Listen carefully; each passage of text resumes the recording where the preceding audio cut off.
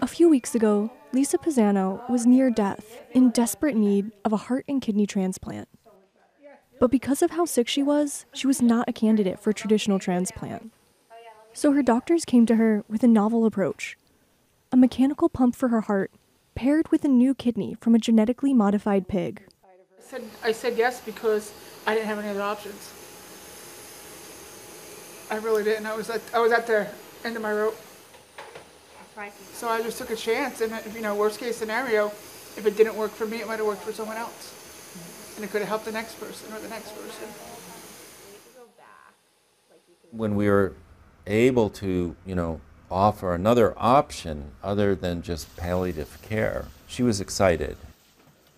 She knew that this was experimental, that we couldn't in any way guarantee that it was going to be successful, but she wanted to try it. It's like being in a maze and you can't find a way out.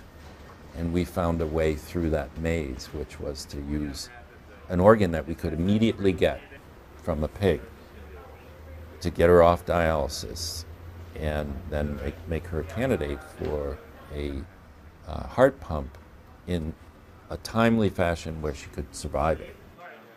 This experiment is the latest in a string of attempts to make animal-to-human organ transplants a reality. Pisano is the second person to receive a pig kidney, following a Boston area man's transplant in March, who's at home and doing well 5 weeks post-transplant. I felt desolate before.